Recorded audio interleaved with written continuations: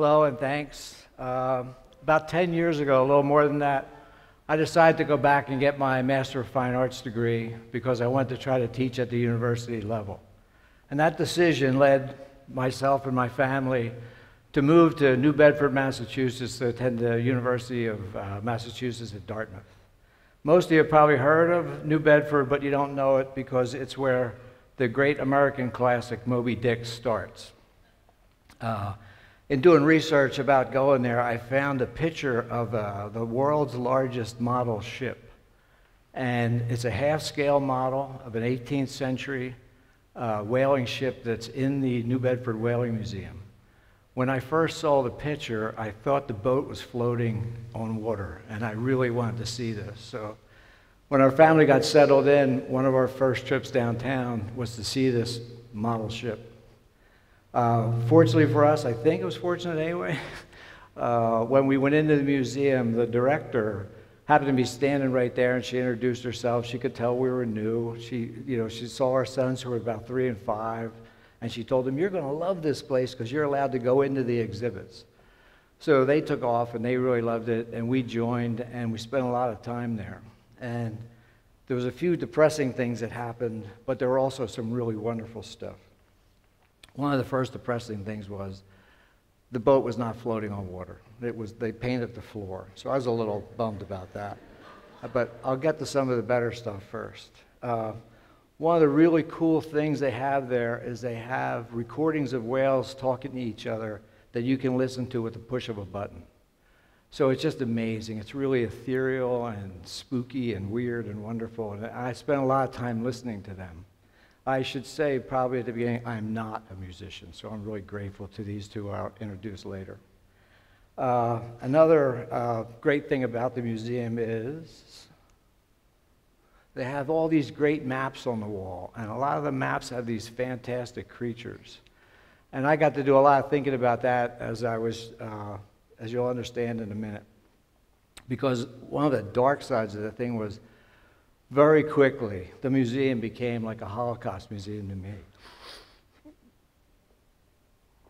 Anyway, but they were honoring the wrong people, the wrong part. So me, being one of the supposedly superior beings on the planet, thought like, oh my God, how do we say we're sorry about this? I mean, the slaughter was incredible. In its heyday, New Bedford was the richest city in America. And that happened because of the slaughter of millions of magnificent creatures. But back to the early maps. So as I was trying to figure out, can I say I'm sorry and all that stuff, I was always fascinated by these creatures. And I just figured it was the sailors, they saw whales. By the time the ship got home and they had a few drinks, they turned into these fantastic monsters. But I also figured that the ropes on the boats were probably calling the whales. I figured the wind was vibrating the ropes. The ropes were connected to the hull of the ship, and that sent vibrations into the water, and the curious whales came up like, what is this? Who can't sing? Who is that person? But I wondered if I could recreate that in a way that they could understand, so I did a lot of thinking about that. And in my work in school, I started making really big musical instruments, like gymnasium-sized instruments. And one of the first was a wire that I strung from the basement to the 5th floor of the art building. And as you went up and down the steps, you could play it, and it sounded like a heartbeat. It was amazing. It was like being inside a heart. And on some of those whales, you can drive a Volkswagen through their heart. So to me, it was a phenomenal piece. But I have a friend, David Rogers, who teaches at Kutztown University, and he has a pet peeve, and it's that people complain about animals being dumb because they don't understand us. And he's like, if you're so smart, why don't you understand them?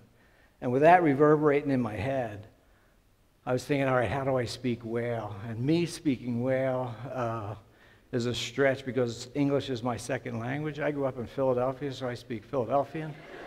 And English is tough.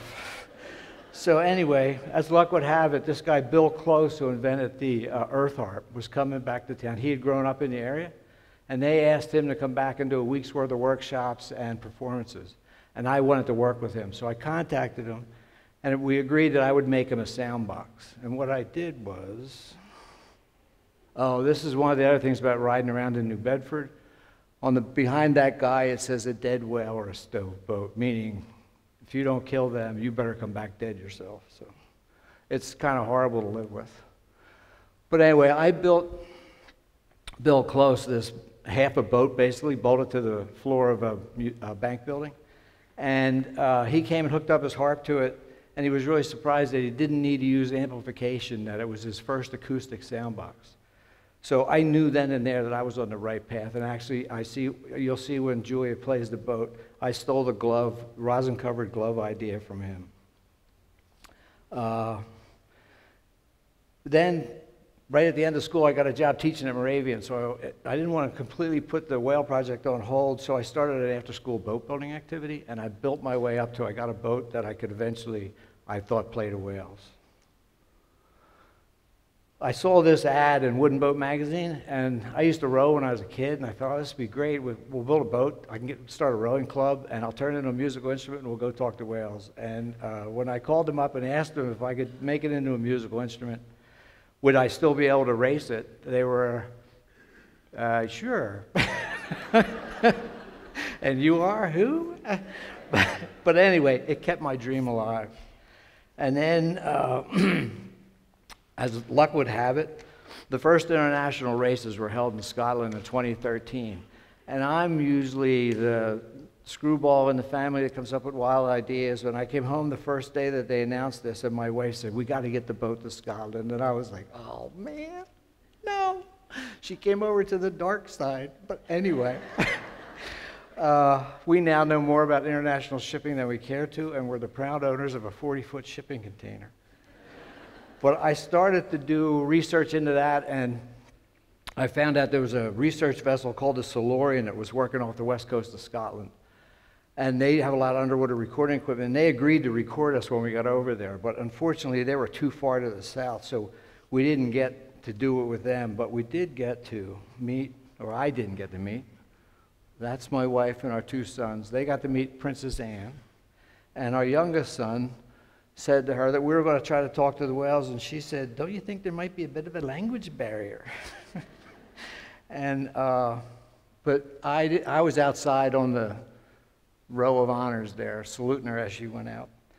But we were lucky in that there was a captain in the town who owned a restaurant, and he really liked what we were trying to do, so he agreed to tow us out on the Loch Broom. And my wife and a friend, Judy, who we met over there, who was a harpist from Vermont, got in the boat and played it. And as they were playing, we're out in the middle of this water. It was really beautiful. The captain's phone rings, and he hangs up the phone, and he says, see that house up yonder? And we all looked, and it was like a mile and a half, mile and 3/4 away. They just called and said, you sound wonderful. So we knew terrestrially it was really working well. So they played it all the way back in. As we come around the thing up to where the little town was, Ullapool, it was like the Pied Piper. The people were coming out of the bars, they were coming out of the campground, they were coming off the streets, and they all came down to the beach to watch them play it. As they came in, when they finished, they got a standing ovation. So it was really nice.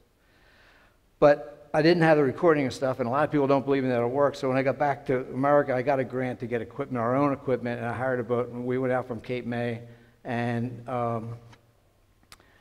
I could prove now that it works. So because we recorded, dropped in 50 feet of microphone wire and went off a couple hundred yards and got the recording, so now I know that it works.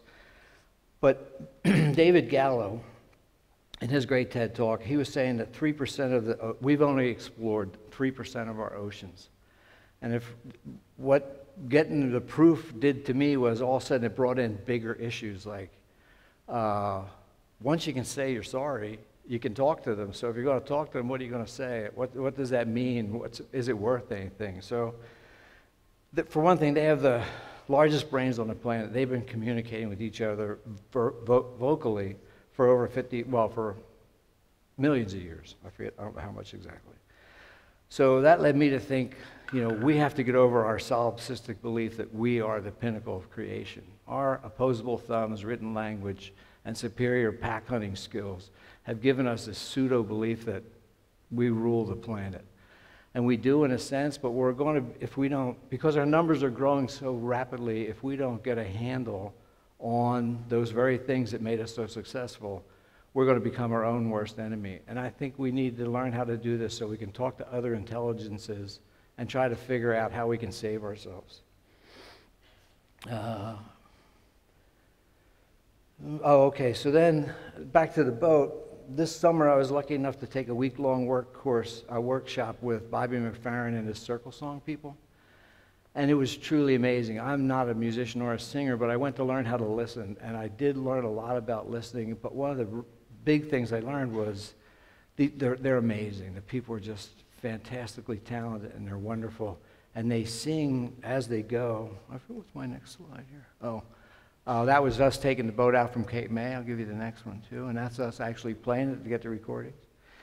But anyway, with Bobby McFerrin and them, I realized that what I really got to do is build some kind of boat, platform, vehicle. I thought of this morning. It's going to be kind of like a zoo, but we're going to be the participant. We're going to be the ones that are being looked at. And get it below the surface of the water so the whales can see it in real time and have the people sing to the whales. The boat will still be good for like getting them interested, but I think that in reality, it's going to be human voice that we're going to be able to break the language barrier, as Princess Anne said. So if music is the language of the gods, I'd like to see if the language of the gods goes to all God's creatures. And if so, it would be nice to be able to figure out those languages. And I want to close with Julia Costa-Corda, who's a senior at Moravian Academy. She's on boat.